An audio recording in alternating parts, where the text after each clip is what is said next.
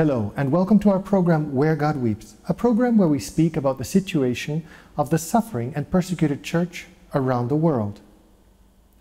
The Gaza Strip, 10 kilometers wide, 41 kilometers long, home to about 1.9 million people. It is bordered by Israel, Egypt, and the Mediterranean Sea. Ever since the Islamist government Hamas took power, it has been blockaded by both Israel and Egypt, restricting the movement of both people and goods. Some say it's the world's largest prison. To tell us more, it's my great privilege to welcome Sister Bridget Tighe, a Franciscan missionary sister of the Divine Motherhood, who has been working for the greater part of her life in the Middle East and now particularly in the Holy Land. Sister, thank you for being with us here today in our program. My pleasure. Thank you for inviting me.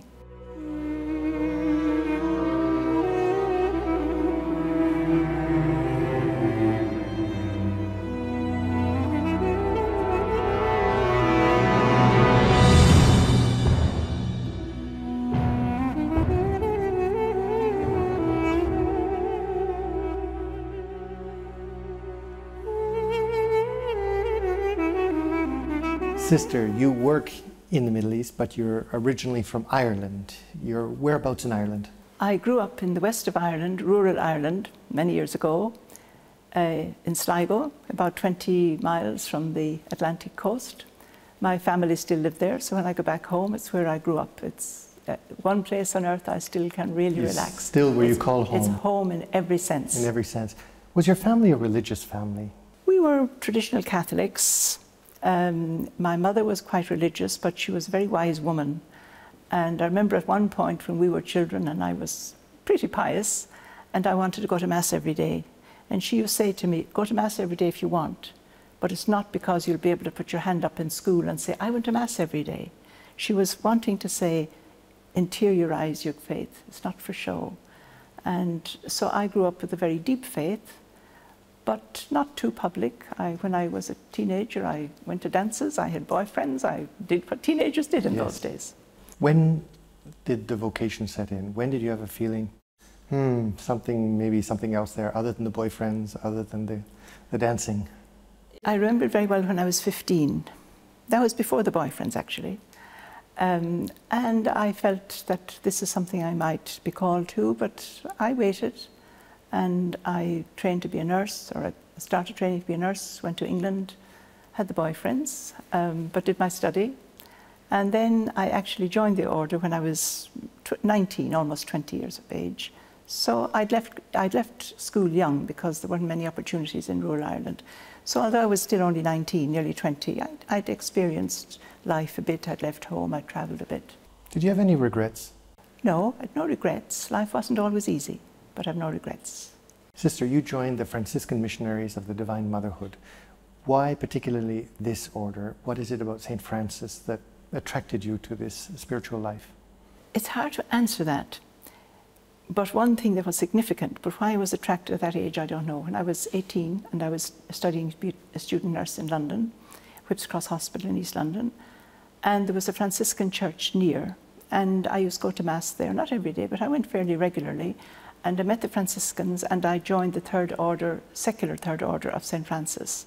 I think just because I met the Franciscans in that church. And then I read the life of St. Francis and the rest is history. And the rest is history. I'm going to look here because the list is rather long. You studied at Cambridge University and specialized in health management at the London School of Economics. What was Cambridge? And then secondly, why health management at LSE? I was a qualified nurse and midwife, but in those days, nursing and midwifery was not a university degree, it was not a qualification. And I was assigned to Jordan as a young sister. I was already a nurse, not a midwife. And I loved Jordan, and I learned Arabic, and I did lots of things, but I had someplace in my heart, I want to study theology. I didn't think of going to university initially. I thought I might do a long course, but I remember saying to my Superior General at one stage, I want to study theology, but don't offer me a 3-month renewal course or something like that. I don't care how long I wait, but I want something solid when I get it. So by some divine providence or something else, I ended up in Cambridge University, and I absolutely loved it. You loved it? I loved it. Why did you leave it? Leave Cambridge? No, theology. Why did I leave theology? Why didn't you pursue... I belong to a religious order, which means I happen to have a vow of obedience. And so I finished my 3 years in Cambridge, and I went to my Superior General, and I said I would love to go on and do an MPhil in theology, and my tutors in Cambridge, my professors were encouraging me to, and my superior said, and I understood it at the time, she said, okay, but you went to theology for your own enrichment. You have developed such an expertise in knowledge of the Middle East and Islam and culture and Arabic language, and we don't have many sisters with that degree of competence that you've just got by living there. So, you know, we really want you not to waste that, but to go back to the Middle East in some capacity. And so that's when I went to the LSE to upgrade my ability, or whatever it would be, to go back to the Middle East. You went as a young novice to Jordan to serve as a nurse and a midwife. What was it like when you encountered this culture, this Arab culture in Jordan for the first time? I have to say that in those years we didn't have much missionary preparation. We were just told to go and you go. So I knew very little about the Middle East or Islam or anything when I went.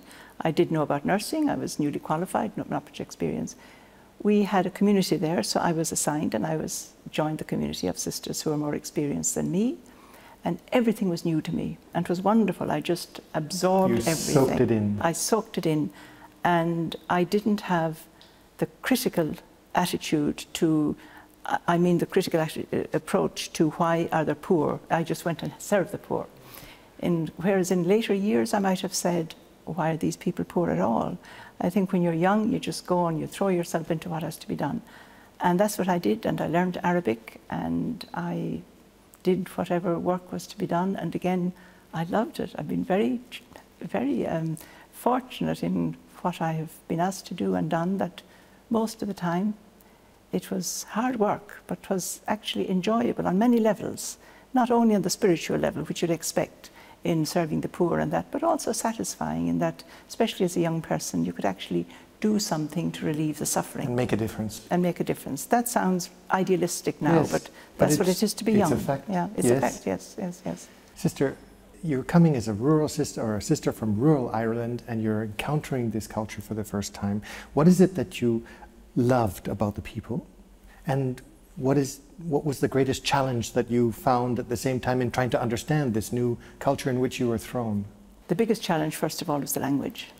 Because ideally, I should, and the sisters should have gone maybe at least 2 years to learn Arabic. That's the way to do it. But we didn't do that. We went straight into work, and we took private lessons, and we learned in the evenings, and we tried to study when we could, and we learned from the people. And you're young, we didn't mind making a fool of yourself. The women especially were great. They'd laugh, and they loved it, and they'd correct us, and that's how we did it. So that was one of the biggest challenges. The other challenge, which was a challenge of a different nature for me, and to this day I can remember it, when I went to Jordan first, it was in 1971, and it was very soon after what they called the Black September War, 1970. So the people were extremely poor. We were working in the edge of the refugee camps. We were very poor ourselves also. Very, very poor. And almost every household, it had been a civil war in 1970, almost every household had lost an adult male, a father, a brother, a husband, a son. So the people were desperate. Added to that, in 1970, when 71, I went 71, that was only 4 years after the 1967 Six-Day War. When I look back now, 4 years is nothing. But at that time, it didn't strike me as that. I just went in and I saw the poverty and I saw what was happening. But one of the hardest things was seeing we didn't have a hospital. We had a daycare centre where we took babies that were sick, dehydrated. There weren't enough hospitals. And we would take these babies and they'd get better and we'd send them home. And you heard they died of measles or something. I found that really, really hard. And I remember at one point, first I had the grace of God to realise this in myself because I was still quite young. I've said to myself, if I'm going to let this suffering get to my soul, is how I experienced it, I won't be able to help these people. So somehow I have to protect my inner being, still be compassionate and kind, but that's the only way that I can survive here. That was a real challenge. And how did you create this distance? Only in your prayer life, or how did you? I wonder this day how it was a prayer life, divine grace, because nobody taught me this. You would have been consumed otherwise. I would have been consumed, and I'd seen it happen to other people. I wouldn't have been able to stay. So you know, if you burn out, you get too involved in the sufferings and letting it get to you, you cannot help. And I've seen this over the years with other people. You then, after this principal time in Jordan and the Middle East and your studies, you were then asked to become the director of Caritas for Gaza. And you were the director of Caritas for Gaza for 3 years, correct? I was executive director of Caritas in Gaza, because Caritas Jerusalem's headquarters is in Jerusalem, and Caritas has work in East Jerusalem, West Bank and Gaza. But because of the blockade in Gaza, since 2007, I think, it's difficult for Palestinians or others go in and out of Gaza. So I, as a foreigner with an Irish passport, I'm pretty free in how I travel, provided I get the right visas and everything. So I was able to travel freely, provided I got the right permissions in and out of Gaza. And the then director of Caritas Jerusalem asked me to take over in Gaza because I had a background in medicine and in leadership and in management and all kinds of things. All kinds of things came together. God kind of organized in such a way. Right, yes, it was it actually was as though everything came together in that, because I got a medical background. It's a long time ago, but you don't forget the skills. I had the management skills, and I had experience of different things, and I knew the Middle East, and I knew Islam, and I feel at home here, and everything just came together there. Was this the culmination of the experiences and the educations brought together for this particular purpose, or is this still being lived out in different ways today, or both? I'd say more the former, because as I've just told you earlier, I'm no longer living in Gaza. I go in and out of Gaza regularly now, but I lived in Gaza for the 3 years, or just over 3 years. Then I was asked by the Latin Patriarchate of Jerusalem to take over as General Director of Caritas Jerusalem, which is a different job, bigger job, but very different job. And so I'm based in Jerusalem, and I'm still fairly new to that. I'm only 4 years, so I'm still getting your feet wet. Getting my feet wet and thinking, have I got everything it takes now to do this new job? You've got the wrong end of the tiger. Something like that. What was your first impression when you went into Gaza for the very first time? The very first time I went to Gaza was, I was working in Jerusalem for 5 years as Vice Rector of a theological college, research college called Tantur Ecumenical Institute that belongs to the University of Notre Dame in Indiana. So I was living, working there, and as kind of my outreach to the poor, I occasionally, not regularly, occasionally joined with a little support group for a sister here in Israel who used to go to Gaza regularly. And so I went with her. We would go together, 2 or 3 of us. And I have seen poverty, so poverty didn't shock me. But what did shock me, on that first trip to Gaza, I drove through the beautiful Israeli countryside down towards Ashkelon and down that way. Lovely roads, good cars, lovely countryside. And then you come to the Gaza border, you walk through, and when I walked through the other side, donkeys and carts, rubbish, poverty, it was like a 4th world country. That shocked me. And yet you decided, this is where I'm going to live. Not immediately. I finished 5 years in Tantur, and then I was asked by my superiors to take over as provincial of my order in England. I said yes. I did that. And when I was finished, about 4 years, I was more or less free. And I talked to a superior general we had, a new superior general, and she was very wise. She said, what do you want to do? People joke with me to say that she didn't know what to do with me, but maybe that was part of it, because I had done so many different things. And I took time, and I went away and I did a long retreat. And I'd investigated a few other things first, but nothing seemed to fit with me inside.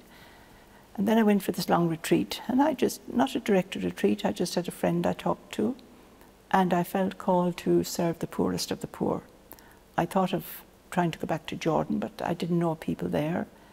And I thought the refugees in Jordan, their needs are great. This was 3 or 4 years ago.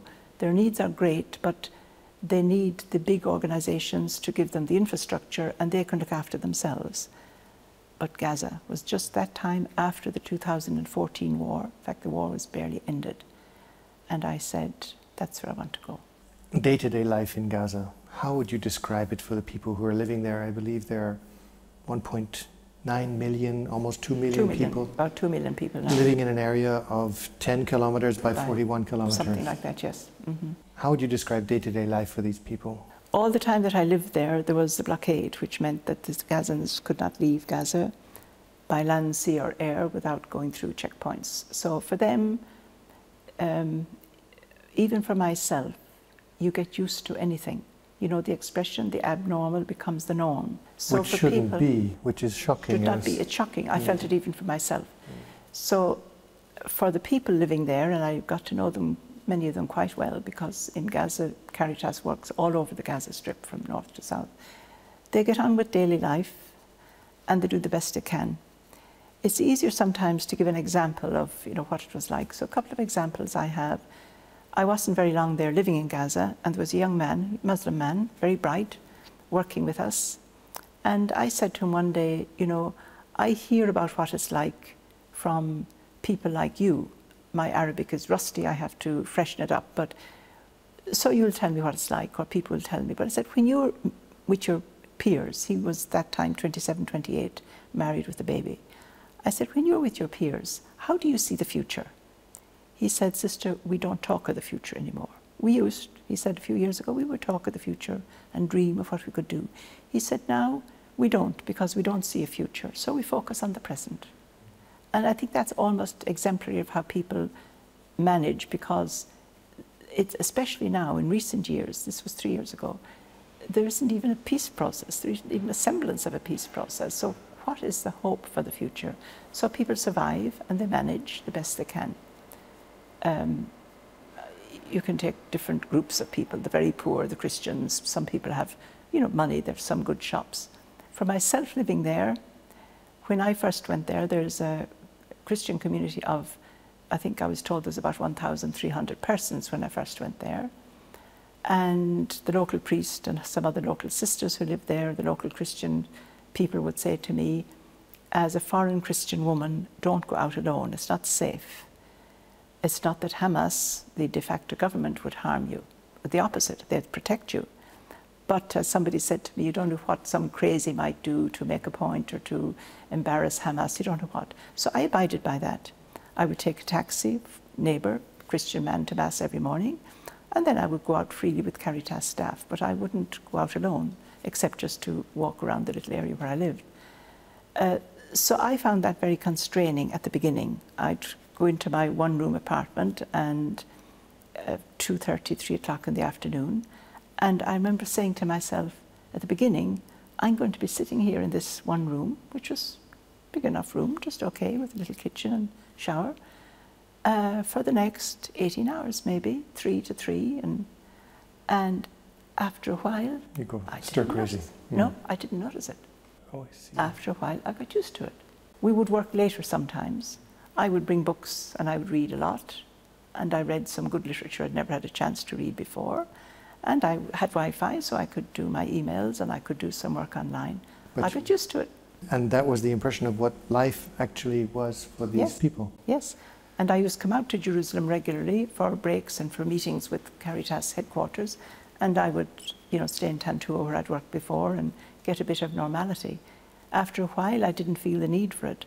I didn't feel the need for it, but perhaps that's when I needed it most. Sister, youth unemployment is at about 60%. Extremely high. And yet the population is highly literate, highly Correct. educated. Yes. How is this? Is it lack of anything else to do? It's partly lack of anything else to do, but it's also partly lack of Palestinians generally having a very high desire to be educated, a very high ideal and appreciation of education. Of course, not every child will succeed so well, but those who do in Gaza, there's the government section for, it's almost like a parallel educational system, the government for non-refugees and UNRWA for refugees. And there's a few private schools, Christian schools, not many, some private Muslim schools as well.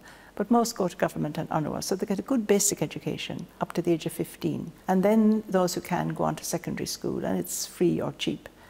And a lot of them then have no employment, nothing to do, so they go on to university. And there are many universities in Gaza. There mightn't be the level of Cambridge or Harvard, but they are universities, and they have medical schools and radiotherapy and pharmacy and teaching and nursing and a whole range. The Christians in Gaza, before 1967 there were approximately 40,000. How many are there today? I'm told that at the moment there's something about 1,000, maybe 1,100, 1,200 persons only.